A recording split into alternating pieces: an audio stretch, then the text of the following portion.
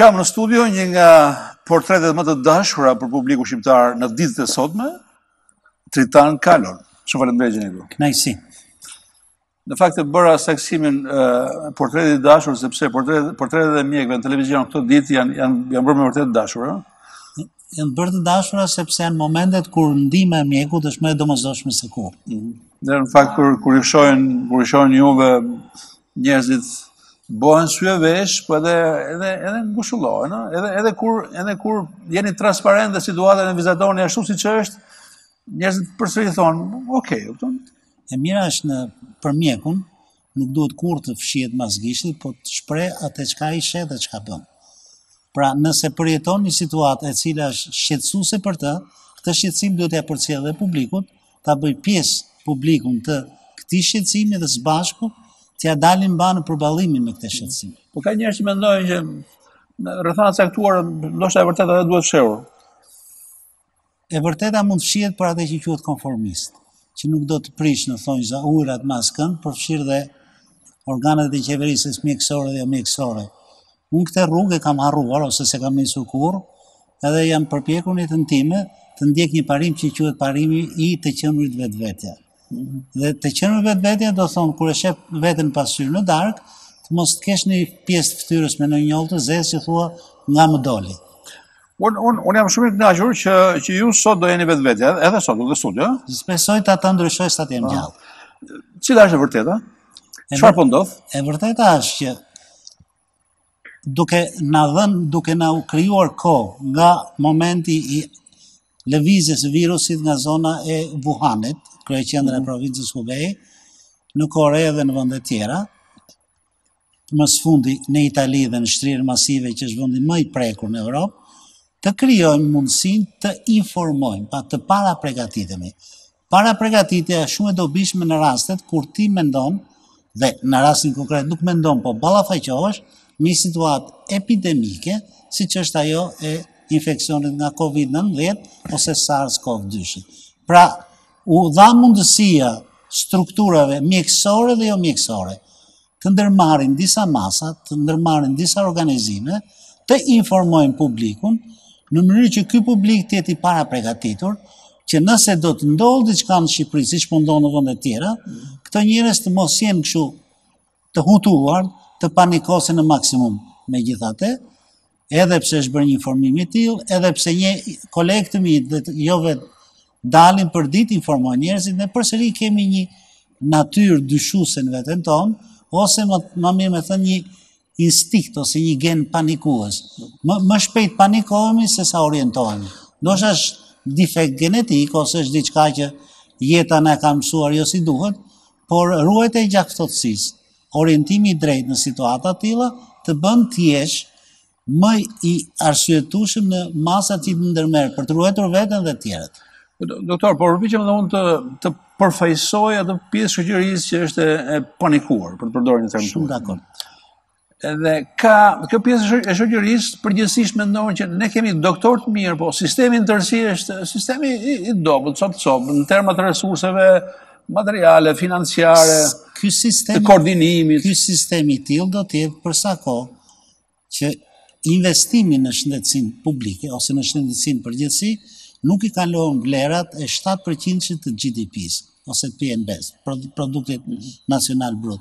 Sepse vetëm në një shoqëri, në një sistem ekonomik, ku alokohen së paku 7% të fondeve vjetore, i krijon në thonjza luksin qeverive, organeve vendimmarrëse që të ndërmarrin reforma thelbësore për të krijuar infrastrukturën racionale, për të trajnuar burimet njerëzore në lartësinë e problematikës kohës dhe mbi gjitha, ajo që është rëndësishme, për të parashikuar shumë gjëra dhe për të alokuar, si thon, rezerva në ndërmarrjen e veprimeve, aksioneve të dobishme në raste të tilla.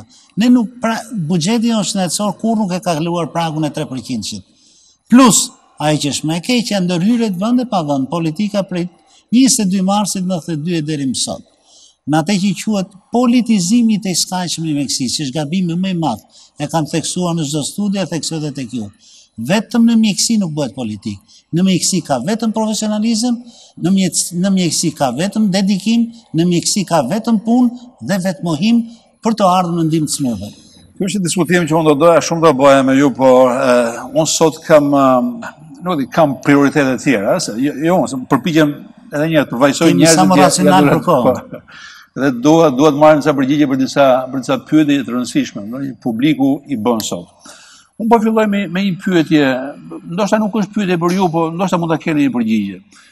Pse Italia është pllakosur pse virusi ka ngjitur atje? Çka ka ndodhur? Apo se keni idenë? Problemi jo, idenë kam.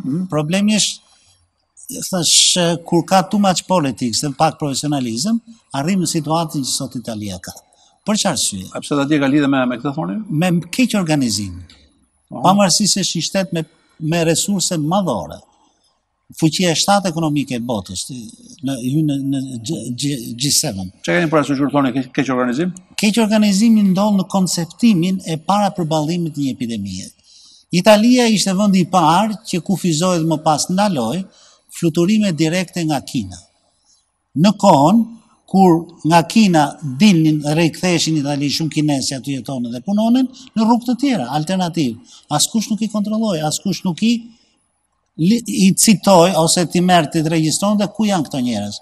Dhe dy të parët që ushtruan në spitalin e smundjeve infektive La Sapienza në Rom, ishin 2 qytetarë nga Wuhani, të ardhur si turistë në mes të Romës, të cilët vetë njoftohen në autoritetet e urgjencave mjekësore italiane, që të vinë nga zona më e nxehtë e infektimit dhe kanë shenja klinike të COVID-19.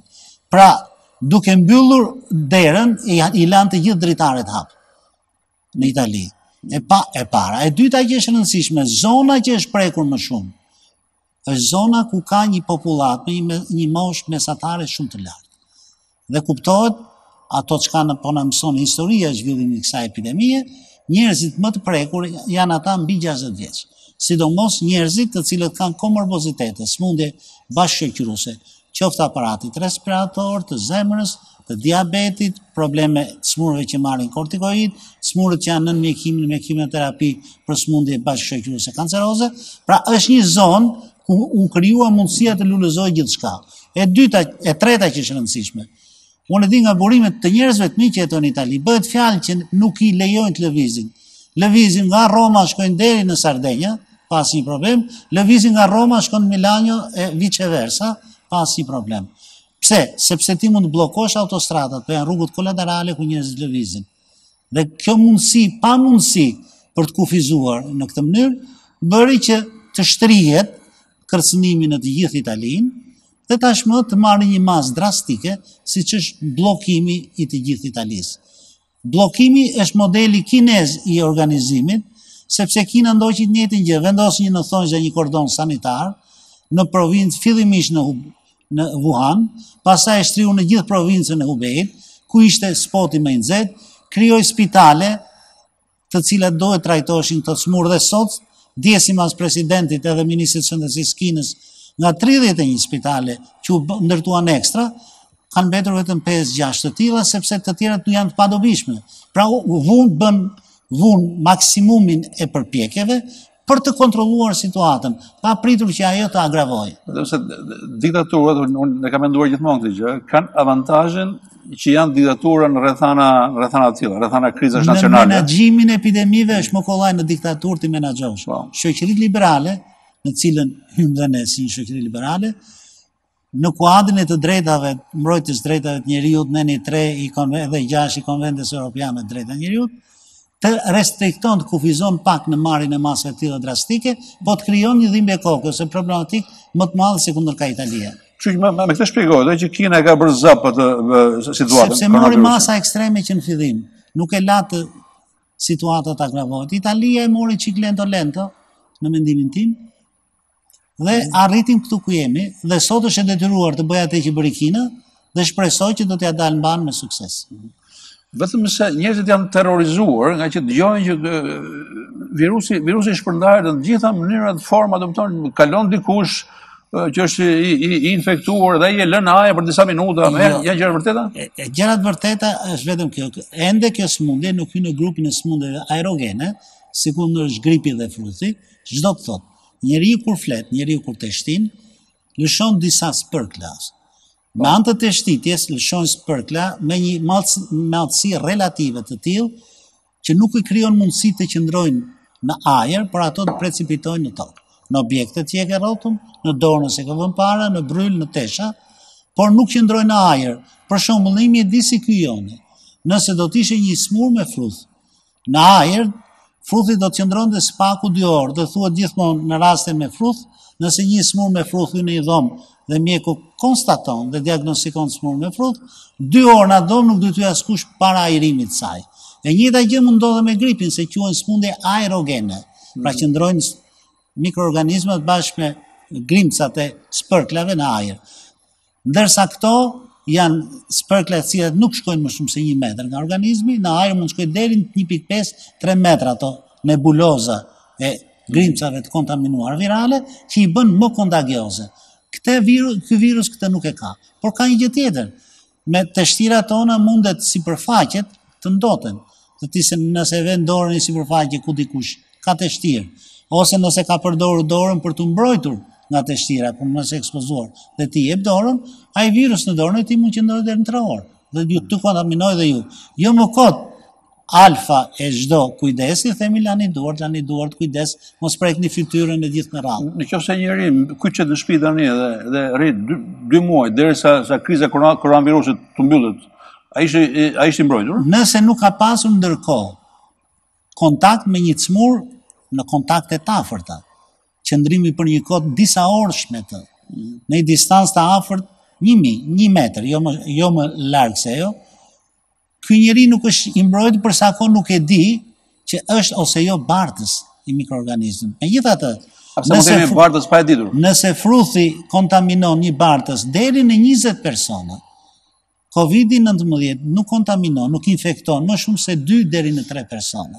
Pra nuk ka atë shkallë për hapje, atë shkallë kontagioziteti, infekcioziteti, si kundër ka fruthit. Por, nëse ke një informim sado minimal, që ke kontaktuar, ke qenë me një person në distancë të afërt për disa orë, i cili vjen nga ato që quhen hotspot, ose zona të prekura shumë nga virusi i COVID-19, atëherë duhet kesh kujdes që brenda 14 ditëve, nëse ju keni simptoma respiratore të tilla si të shtitja, temperatura, vështirësi në frymarrje, mjaft mirë mund të informoheni numrin e urgjencës kombëtare 127 dhe t'i thoni, unë jam një individ që brenda këtyre 14 ditëve kam pasur kontakt me një person i cili vjen nga zona të tilla, më e afërta Italia, pjesa e Kinës u mbyll, nuk vjen më njeri dhe u menaxhuan në këtë mënyrë që thash duke kujdesur me kujdes për gjithë skam që hytet me temperaturë, me adresë, me gjitha, dhe duke i informuar njerëzit, mbyllun vetë izolohen për 14 ditë që të evitoni kontaktet. Dhe ne nuk kemi asnjë rast nga shqiptarët ose qytetarët e tjerë që kanë ardhur në Kinë, në Shqipëri nga Kina, që të kenë shfaqur simptoma ose në cilin kemi izoluar koronavirus.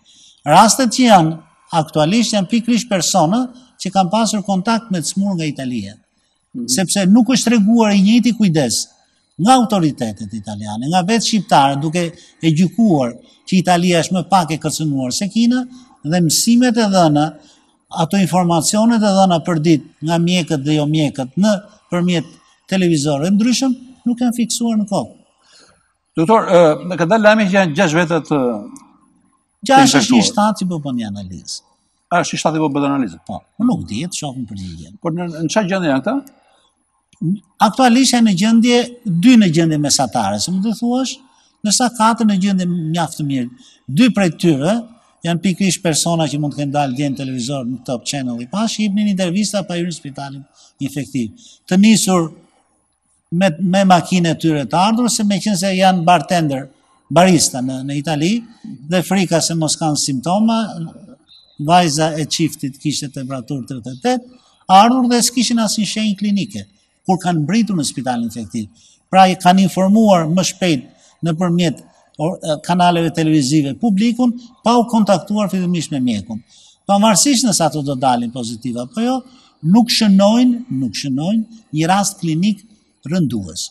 Problemi është ato të smurë që kanë fenomene të inflamacionit pulmonar, në këtë rast quhen pneumoni intersticiale. Këto janë individ që duhen pasur shumë kujdes në ndjekjen dhe në mjekimin sa më shpejt të tyre, për të evituar atë evoluim që mund të ndjekin këto pneumoni intersticiale drejt insuficiencës respiratore akute, dhe në këto të smurë, pra në vetëm 10% që kanë simptoma të tilla nga 100% të smurëve, rrezikojnë jetën. Fatmirësisht, 85, ndonjëherë dhe 90% e personave që janë bartës ose janë kontaminuar nga infeksioni COVID-19 nuk kanë asnjë shenjë klinike ose mund të kenë një rrjedhje të lehtë hundesh pa ditur fare që janë infektuar. Dhe e fundit që është pozitive dhe optimiste është se edhe të prekurit 97% e tyre shërohen plotësisht. Pa asnjë shenjë, pa asnjë pasojë për jetën. Shërohen si? Shërohen vetvetiu apo shërohen me ndihmë? Shërohen me ndihmë mjekësore plus ndihmë mjekësore. Çfarë ndihmë mjekësore? Ndihma mjekësore është duke marrë perfuzione të ndryshme, duke marrë trajtime të cilat janë në protokollin e trajtimit të COVID-19-s, vitamina, ushqime gjithë me radhë. Pra, i krijohet mundësia organizmit së bashku me ndihmën që mjeku jep të përballet me një agresion të kësaj natyre.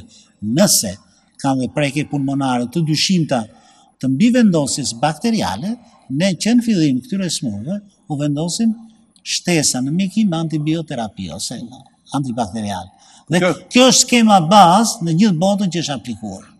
Kjo është një kurë që, le themi, tradicionale, klasike, sepse infeksioni nuk njihet. Klasike për infeksionet virale të përgjithshme, sepse COVID-19 ka studime sporadike që ky preparat mund veprojë, ky s'vepron, po ende nuk ka protokolle të preparateve anti-COVID-19 të mirëfillte.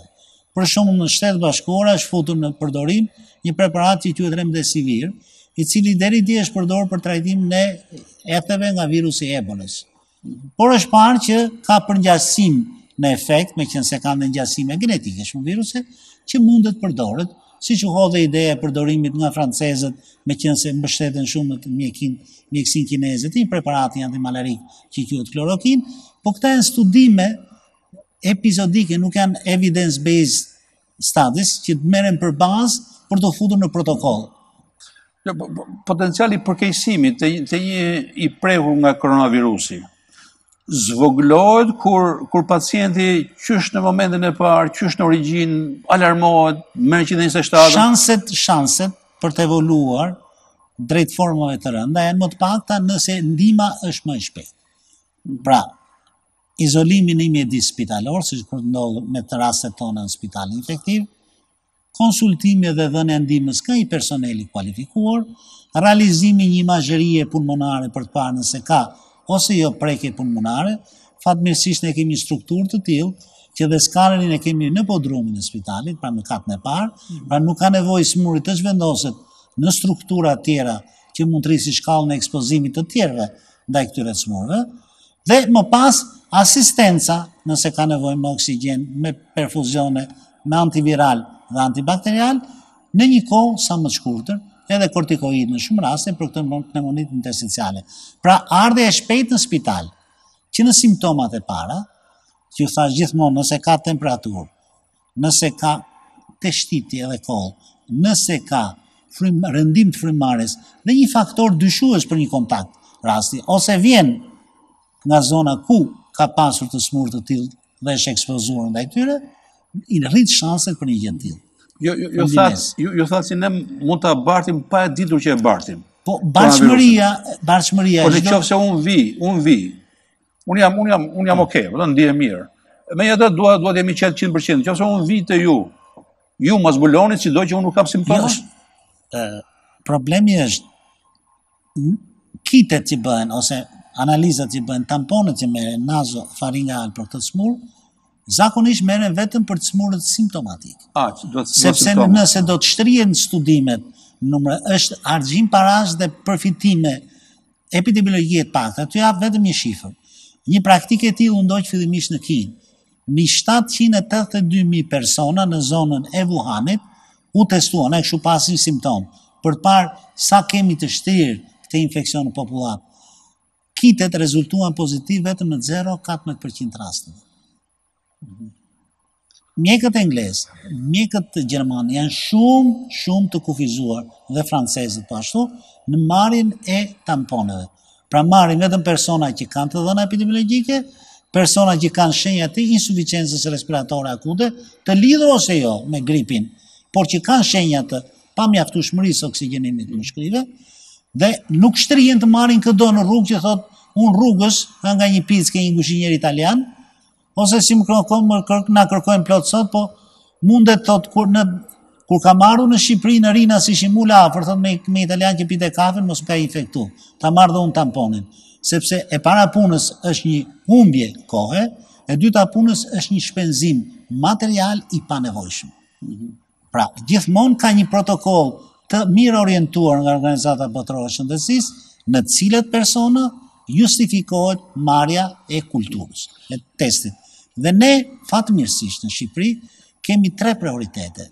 Teste kemi, pavarësisht se gojtë e liga thonë jo, kemi një laborator në Institutin e Shtetit Publik të akredituar nga Organizata Botërore e Shëndetësisë për besueshmërinë maksimale në realizimin e ekzaminimeve, dhe ajo që është rëndësishme, kemi dhe individ, pra mjek të mirë trajnuar.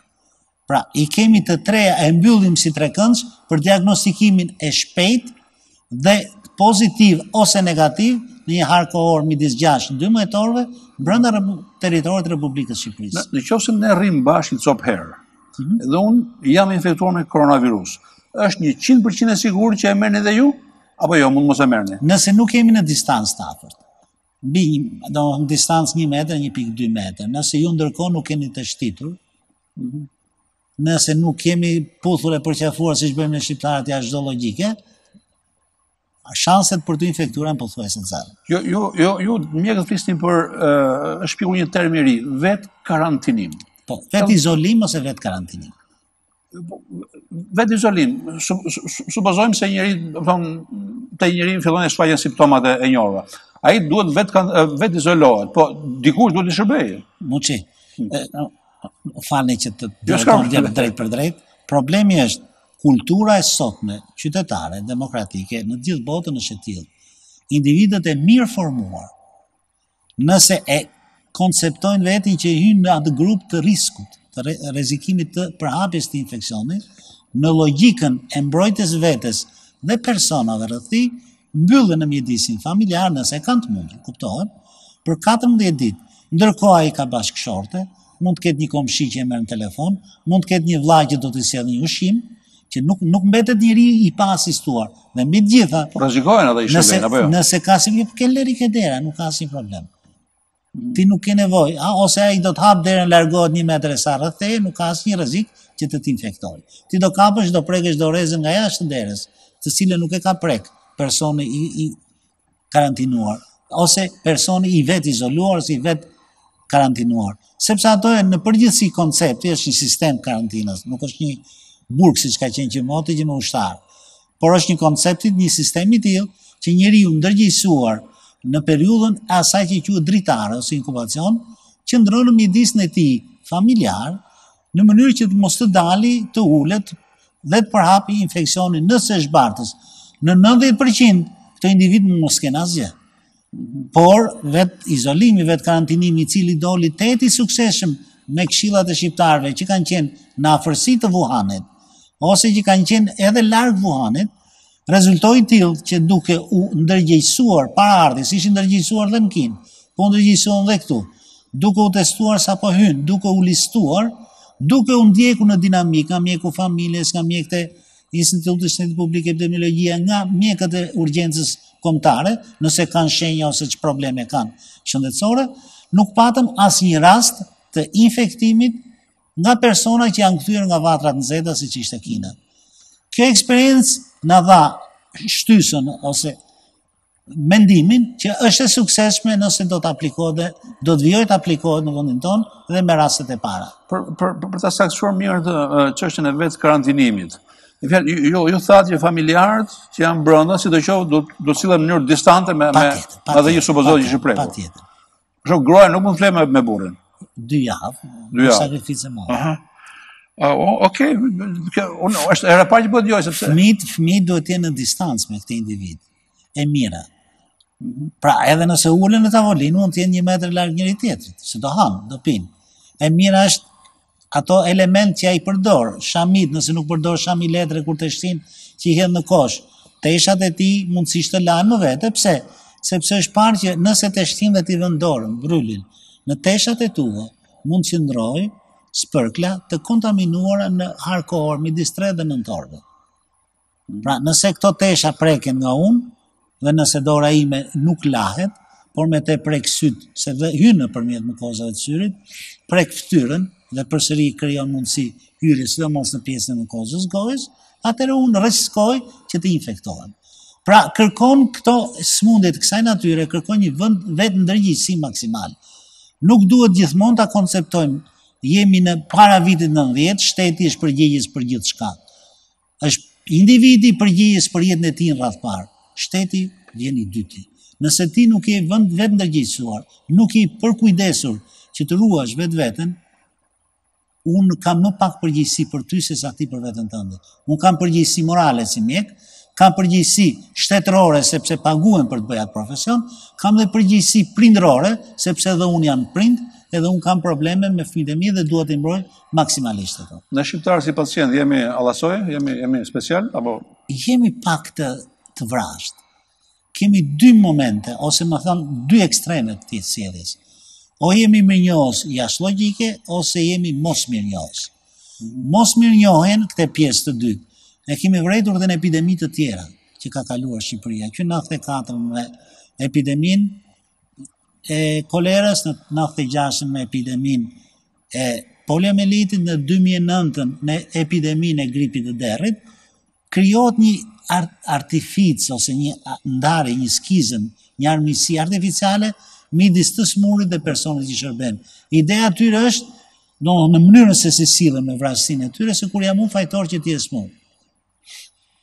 Dhe kjo është pak lënduese sepse ne për vete personat që sot janë më të kërcënuar nga Covidi, janë pikërisht personeli shëndetësor, qoftë infermieror, sanitar dhe mjek. Jemi ne që vëmë jetën në rrezik në çdo sekond për t'u shërbyer.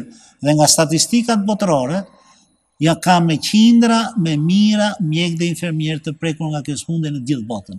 I pari personel, unë kam një koleg timi shumë të afërt në Francë, ishte pikërisht një mjek që infektua. Pse?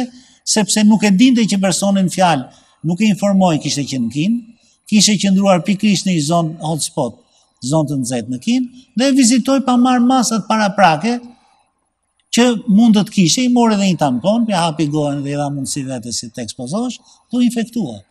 Pra, ne jemi persona që vëmë jetën në rrezik me një vetë mohim, me një vetë flijim maksimal, sepse është profesioni jon i tillë që duhet sakrifikojmë, por dhe kjo sakrificë kërkon mirënjohje. Doktor, këtu pjesa më terrorizuar shoqërisë janë moshat e thyra. Edhe sepse është marrë vesh tani më, dhe kanë marrë vesh gjithë. Kanë të drejtë të jenë terrorizuar, sepse shumica janë në mbi moshën 60 vjeç, ato që kanë pësuar. Po është vetëm mosha apo është janë shumë gjëra. Do të bardhësh është mosha, janë smundjet kronike. Kuptohet mundësia e reagimit imunitar. Ne duhet rrezikojmë të këtyre individëve. Kemi pak shumë të 60. Ke 60 ne duhet të ruhemi. Duhet të ruhemi. Nuk themi që rrezikojmë maksimalisht, po duhet të ruhemi. Problemi është, këto individ nuk e kanë aftësitë imunitare për të reaguar ndaj infeksionit siç kanë moshat e reja. Një nga arsyet pse, një nga shpjegimet pse moshat e reja pothuajse bëjnë evolucione ose dekurse shumë të lehta të smundjes, është dhe fakti sepse janë mosha në të cilat janë ende në thonjza agresionin e stimulimit imunitar që bëhet nëpërmjet skemës vaksinimit. Pra sistemi i tyre imunitar është në alert. Pra është i para përgatitur, është gjithmonë i zgjuar që në thonjza të gjuaj edhe ndonjë agresor që vjen në periferi, sikundër është Covid-19. Pra është një sistem më i para përgatitur për të përballur me infeksionet e jashtme. Moshat tona fillojnë pak çalojnë, mbi 75 duhet të kenë shumë kujdes. Ju thatë në fillim të bisedës që parapëlqeni të thoni të vërtetën, no? Edhe parapëlqeni ose keni preferencë për mjekët që janë transparent. Dhe në edukat. Unë jam rritur nga 2 prindër, që kanë pas pak kulturë gjermanike aty ku janë formuar, që kur mos thuaj pogu nëse nuk e i bindur. Ka qenë mjekë? Jo, kanë qenë inxhinier, teknicien shumë të mirë, si në vëlla, por këte kulturë na kanë dhënë, që mos thuaj kur po për eufemizëm, ose për në thonjza konformizëm, po që në i bindur se duhesh thënë po. Edhe këte kulturë ka marrë gjithë jetën. Kjo situatë në cilën ne jetojmë, mund të ndodhi që mund të dramatizohet në nivele të frikshme? Nëse do të vazhdojmë të kemi për kujdesin që kemi pasur deri më sot. Nëse edhe shumë faktor klimaterik do të na bashkohen në përpjekjet tona, sepse jemi gjithmonë në fund të pranverës. Zakonisht temperaturat e ajrit fillojnë e rriten mbi vlerat 25-26 gradë në fund të këtij muaji ose në muajin prill.